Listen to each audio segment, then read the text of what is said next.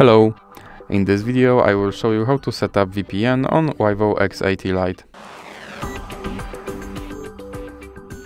So you have to start with opening your Google Play Store application and then click on search bar and type in Turbo VPN and click search.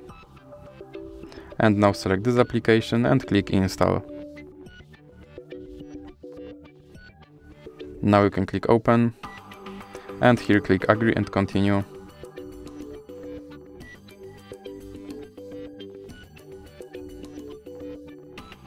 Now you can close this ad and now click allow and click consent. Now click on this button to start your VPN and then click OK.